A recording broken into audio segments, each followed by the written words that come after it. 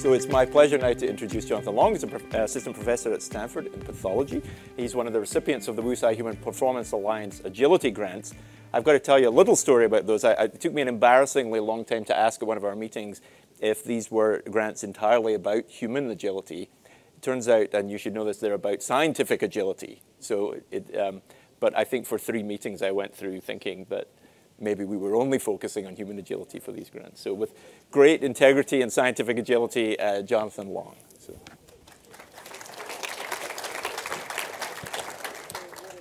Well, thanks so much, Ewan, and it's really a pleasure and a delight for me to be here today at this wonderful symposium. It's been a great day hearing about all the different kinds of work that's happening across the Alliance, and I'm really delighted to be here today to share some of our work. So for this audience, this idea that exercise is good for you needs no introduction. Regular physical activity is good for reducing anxiety, is good for your sleep, is good for your brain health, is good for strengthening your muscles and bones, and most importantly, is good for preventing all sorts of different types of disease. Conversely, physical inactivity is one of the leading modifiable risk factors for obesity, cardiovascular disease, neurodegeneration, and many other disorders. Now, because of these benefits of exercise, in the popular press, sometimes physical activity is compared to a medicine or a drug. Okay, and here's just some examples from Discover magazine, why exercise is a real miracle drug. From the New York Times Well section, and Gretchen, I didn't know this was before, exercise as potent medicine. And then from the Post, a non-pill treatment for many chronic illnesses, exercise. And of course, this kind of description of exercise is right in a very particular way, because exercise provides therapeutic benefit for some of the most debilitating diseases of our generation. But I think it raises a very interesting question of whether exercise really is like a medicine or not, and what ways we might be able to fully capture and capitalize on this idea of exercise as medicine. I don't think we're quite there yet. And that's most simply illustrated by looking at what a real medicine today is. Here is Lipitor. Many of you are probably taking Lipitor or know someone who's taking Lipitor to reduce your cholesterol and reduce your chance of getting a heart attack. If your doctor prescribes for you Lipitor and you pick it up from the pharmacy, you'll also get a very long instruction manual about what this is and how to use it. This is just page 1. This instruction manual tells you what is it. At the very top, Lipitor is atorvastatin calcium. What do you take it for? You take it to reduce your risk of an MI or a heart attack. How much is in here? The dosage is either 10 milligrams or 80 milligrams. When should you not take it if you're pregnant or nursing?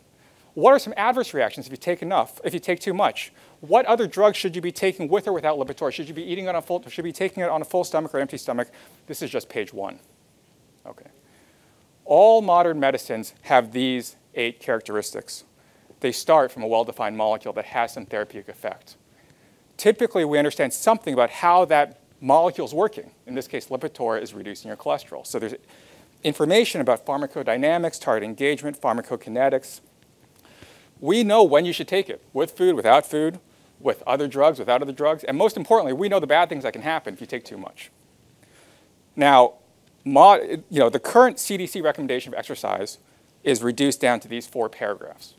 You can see it's very different than the instruction manual for Lipitor.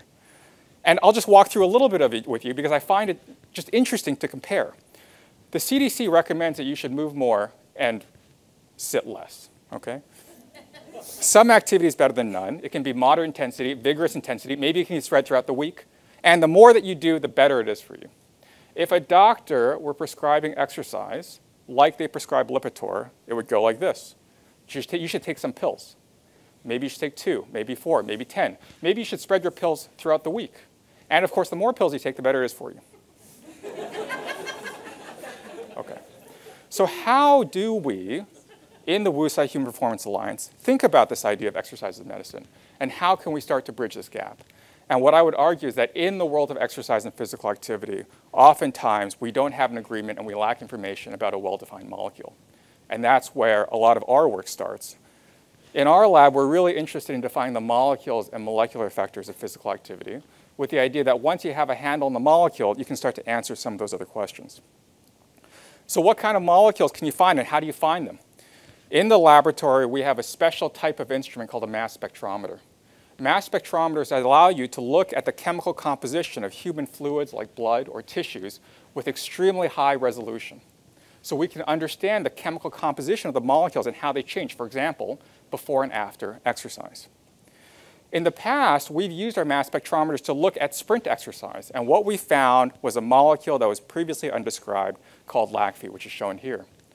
Levels of lactate in your blood will go up tenfold or more after vigorous sprint exercise or other high-intensity interval exercise, like HIIT. And what's more, when lactate goes up, one thing that it does is it acts in your brain to suppress feeding. And in fact, we can engineer mice that can't produce lactate, and they eat more after a hard workout. And so we think that the identification of lactate and your production of lactate in your body is why, when you're running stadium stairs or when you're doing your HIIT workout, you don't feel hungry after that workout. Now, of course, we're extremely interested in lactate and continue to work more on this pathway, but I thought I'd also share with you some of our ongoing work with the WuSci Human Performance Alliance. Because with the generous funding now, we've been able to expand our search for molecules of physical activity beyond just sprint exercise.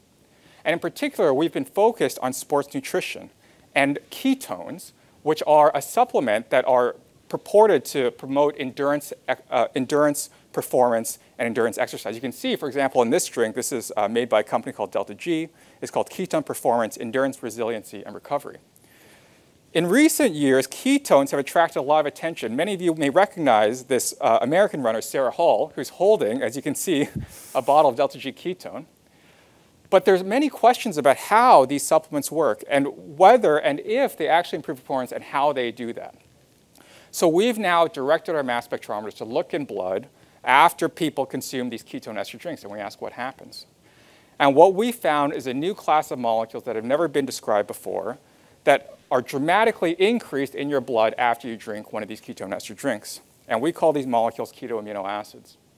And with this information, with the molecular information, now we're extremely excited to understand, once you produce these molecules, what do they do? Do they mediate any of the effects of ketone ester drinks on endurance, resilience, or recovery? And that's some of our ongoing work right now. So with that, I'd just like to reiterate this idea that exercise as medicine is true and also not quite there. The way to make it there is to understand the molecules of exercise, and we believe that these molecules will form the fundamental connection between exercise and modern-day medicine. I'd like to reiterate my delight to be here and to share our work with you today, and I'm very happy to take your questions afterwards. Thank you.